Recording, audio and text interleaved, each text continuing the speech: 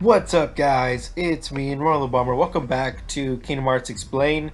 Now, just a heads up, guys. Like I said, I am currently in the middle of doing something important. I am in the middle of moving, moving into a house right now, and my microphone is currently packed.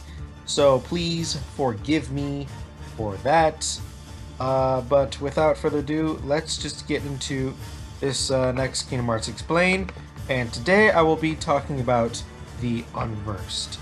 Now, the Unversed are actually explained pretty well, despite the fact that they were only present in one game, that being Kingdom Hearts Birth by Sleep.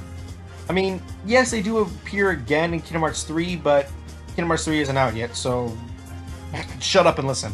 Okay, so Unversed aren't actually linked to either Nobodies or Heartless, despite their very similar natures. Actually, Nomura made them only because he wanted to introduce a proper enemy for the game, since Heartless weren't fully discovered and started running amok. Now, technically, all Unversed are natural, unlike Heartless, who have manufactured versions. Unversed are like Nobodies, in which all of them are natural.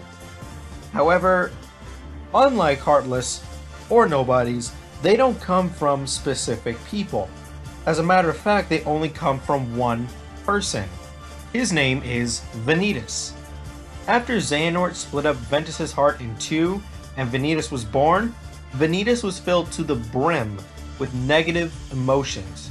These negative emotions took shape and thus made the Unversed. So, unlike Heartless, who are made of darkness from people, or Nobodies, who are made from the leftover bodies and souls of people, Unversed are made simply from Vanitas' negative emotions. Because these creatures are made from negative emotions, their actions are based off evil emotions, of course, and intentions. Also, Unversed don't follow orders from anybody except for Vanitas himself, simply because he's the person who is serving as their source. Now, Unversed don't have any specific coloring, unlike Heartless or Nobodies. They can be blue, green, purple, it depends on the Unversed, but Unversed never look like humans.